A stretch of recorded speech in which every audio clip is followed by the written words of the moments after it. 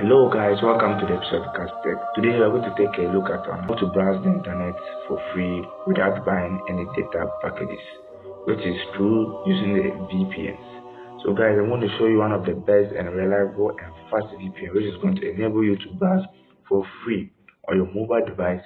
So guys, I'll tell you to subscribe to this channel if you are new here, and also like this video and share it to your loved ones, guys.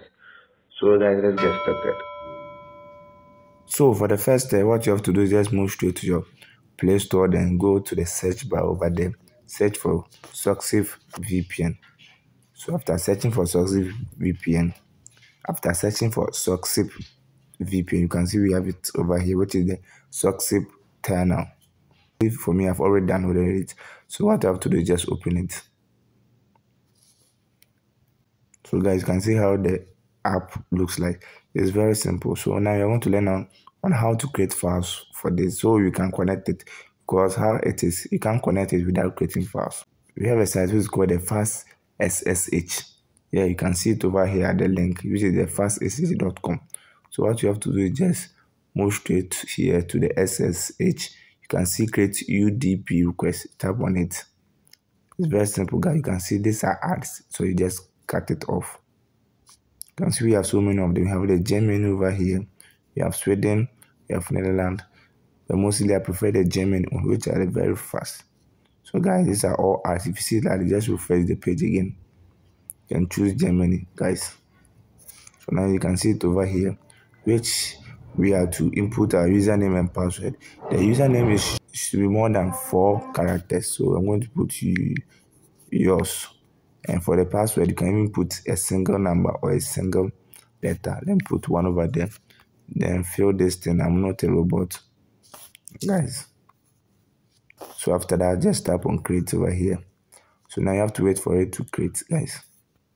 So now guys can see we have successfully been able to create our successive file, which is very simple. So what is needed over here is just the username, the password, and the server IP address, which are over here, guys. So I'll copy the username over here. Copy. Then copy the server IP address too, because the password is very simple. Now I'm not going to copy it. So now you have to move straight back to our successive VPN. So you can see we have 3 buttons at the left side of it, which is the first one, second. So we're going to use the second one, which is in the middle. So we just tap on it.